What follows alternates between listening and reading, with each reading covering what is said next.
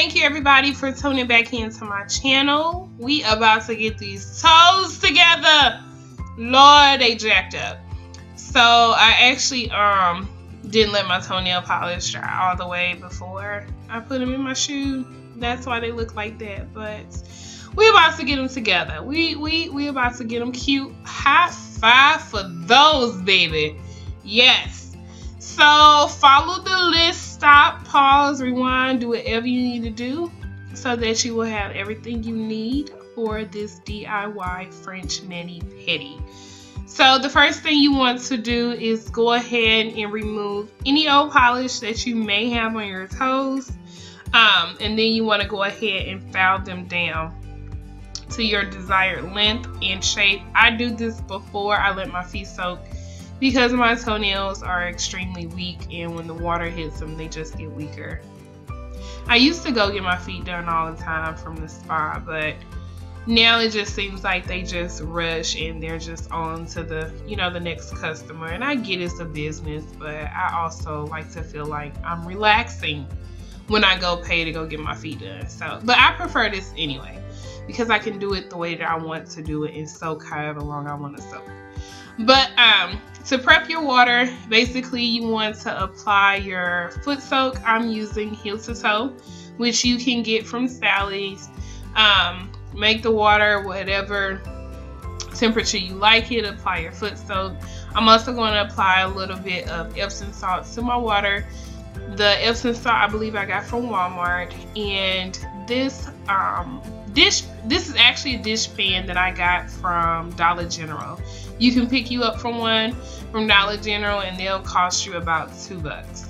So after you let your feet soak for about 10 to 15 minutes, you then want to go in with a cuticle remover. Mine is by Sally Hansen, and you just want to apply that to your cuticles, and you want to let that soak for about 2 to 5, maybe not even 5 minutes, 2 to 3 minutes.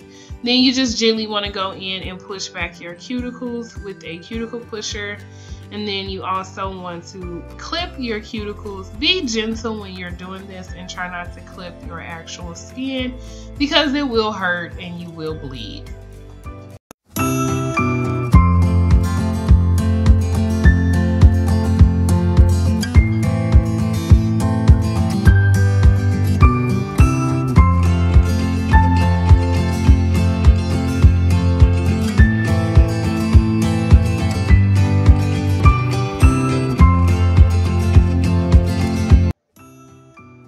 Okay, so now that you're pretty much done pushing back your cuticles and clipping off the extra dead cuticle skin, you just want to go in with a pumice board, and with the rougher side, you want to just take that side to remove any dead skin that's on your heels of your toes and on the bottom of your feet. And then you want to take the soft lavender side and you just want to smooth out the skin with the soft lavender side.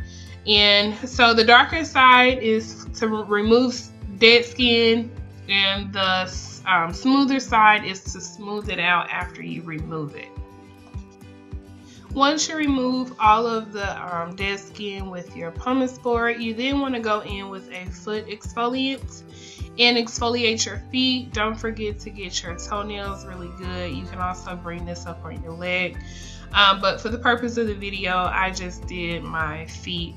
And once you're done scrubbing and getting all of that dead skin out, you then can take a toe brush or whatever these little brushes are called, and you'll see it really soon. And then just want to go along your feet and make sure when you are exfoliating, you're getting your toenail bed, because sometimes dead skin still be stuck and it hangs around there. But once you're done and you rinse your feet off, take that toe brush and then just go across your toes gently to remove any of the exfoliant. And as you can see, I grow hair on my toes, so I do have to shave it off. Do whatever you need to do to get rid of the unwanted hair. So once you remove the hair, go in with a moisturizer.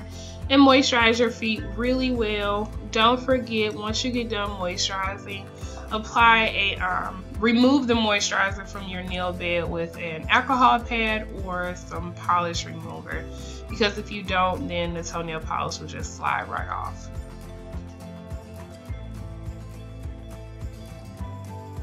So this part is going to be in real time. I want to show you guys in real time how I do my toes. So the line for your French tip, it does not have to be perfect. Just do your best to get it to whatever thickness or thinness you desire. Once you do that, then we'll go in with a brush and clean it up later. So don't worry about it being in the lines or being perfect. Just do the best you can, and then we'll go in later and clean it up.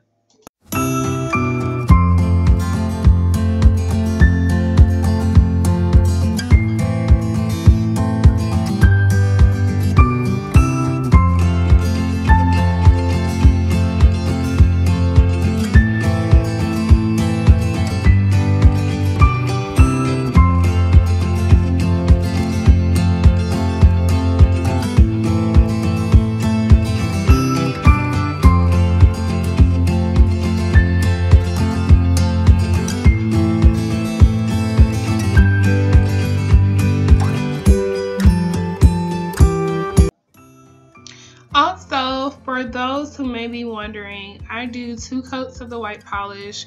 Once I get done with one foot, I then go over to the next foot and do another coat, then back until I have 2 on each foot.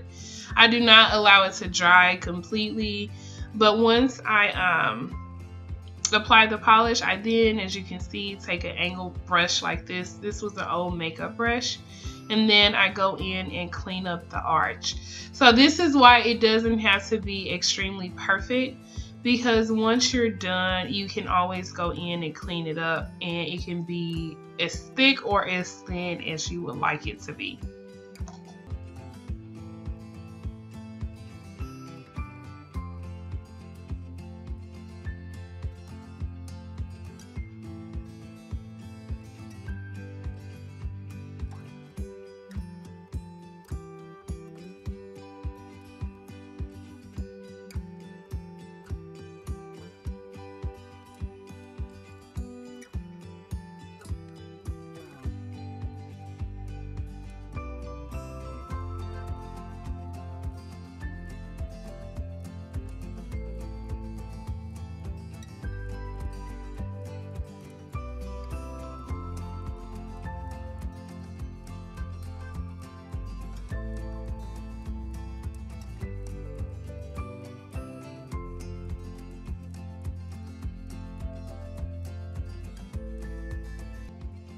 So now that you're done cleaning up your line for your French tip, you now want to go in with the desired pink to give you that natural looking, I don't even know what to call it, but that natural glow or that natural pink from the toenail bed. I'm going to do a separate video to show you guys how I got this pink. I did not buy it like this. I've never found a pink that comes exactly like this, but watch my next video and I'll show you how to get it. So once you're done, just go in and under the line, apply your pink, and to give your toes a natural glow to finish off your French tip. So now that you are done applying your pink, you can now go in and apply your top coat. The one I'm using is by Sachet V or Sachet V. I'm not sure how to pronounce it, but I love this top coat. It gives amazing shine to the toenail. And you'll see exactly what I mean once I get done with everything. I love this top coat. It's amazing.